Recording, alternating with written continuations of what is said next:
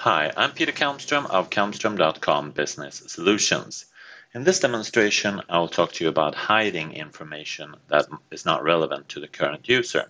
To do that, I'm going to use the phone messages application that I built in previous demos. As you see here, I have one phone call for Antonio and another one for Hannah here. So when Hannah logs in, she should see her phone calls, and when Antonio logs in, he should see his. So that can be done in several ways. The easiest way is simply modifying the view. You do that by, of course, clicking here, All Items, Edit Current View, and then you filter and only show those items where the called is equal to me. As you see, that option is one of the two. They have the today or the me. Those are the only two available filters that work like that.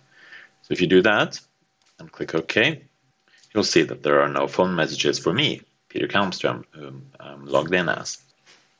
But if I open another browser and log in as Antonio and go to the same SharePoint site, the team site one here, where I have my phone messages, click into phone messages, you'll see that that works beautifully.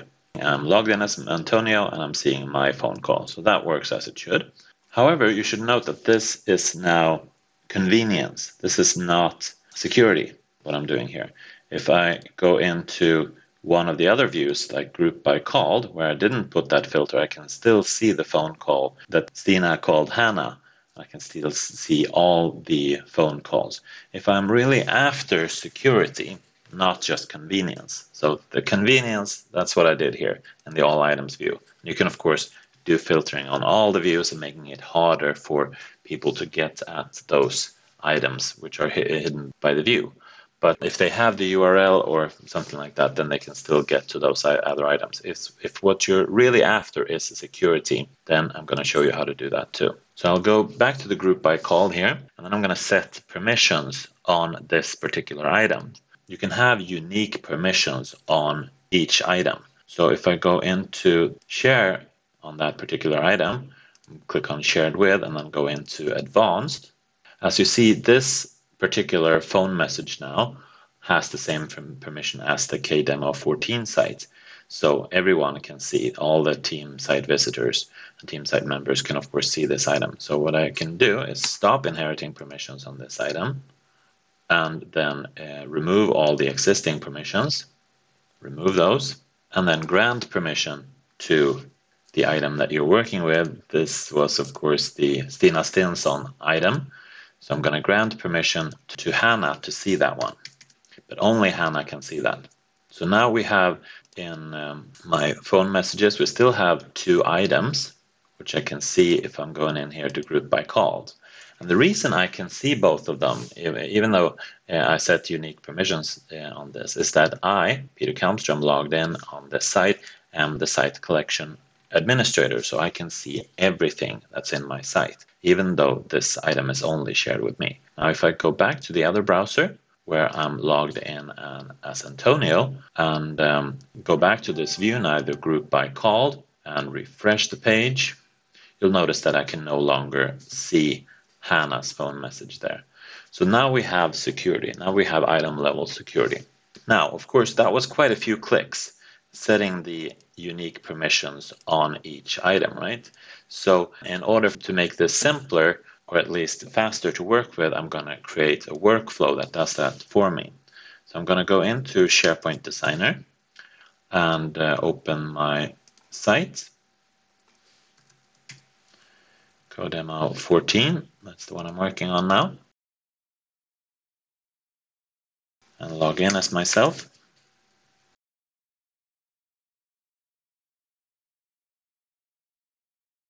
And I'm going to go into my list and libraries and look at my phone messages. And there I'm going to create a new workflow, a list workflow. And I'm going to call that set permissions. And I'm going to do that as a SharePoint 2010 workflow. It doesn't work on the 2013. There, my 2010 workflow has been created. I'm going to go in to the properties of that and say that this workflow should start automatically when an item is created or changed. I'm going to edit the workflow again, and this step now, as you see in the actions, it does not have anything regarding permissions. So I need to step outside of that step and create an impersonation step. The difference between a regular step and an impersonation step is that this step always runs as the author, the one who edited the workflow, that is me. And I have permissions to change permissions on the items, which not all users may have. I set my cursor inside the impersonation step, and now when I go into actions, I can set the permissions. Replace list item permission. What I want to replace all permissions. I want the called person to be able to edit the item, but nobody else should see it. I'm going to replace all the permissions with a workflow lookup for the user and get the current item called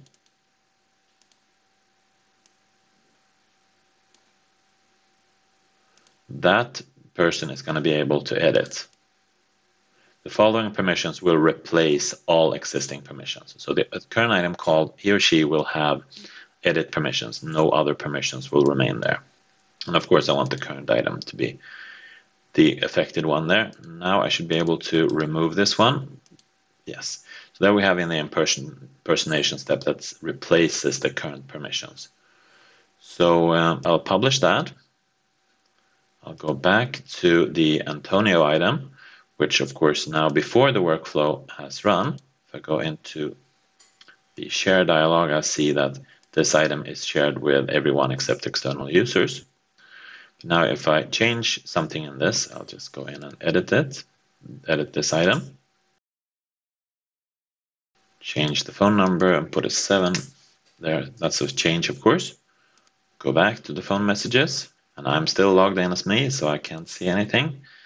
But if I group by call, I'll see this one now. So after a while, we should see this workflow running. Let's try refreshing again. And we go into the share dialog with this now, shared with. And we see that this built-in account is still there, but now it's only Antonio that has the permission. So let's go into the sharing page and we'll see that only Antonio has the permission on this item. So that showed you 3 different ways of working with permissions, or hiding content rather. The first one was just working with the view. Second one was manually setting the permissions. And the third one was creating an impersonation step in a workflow to set the permissions automatically when an item is changed or, of course, added. Thank you for watching this demonstration.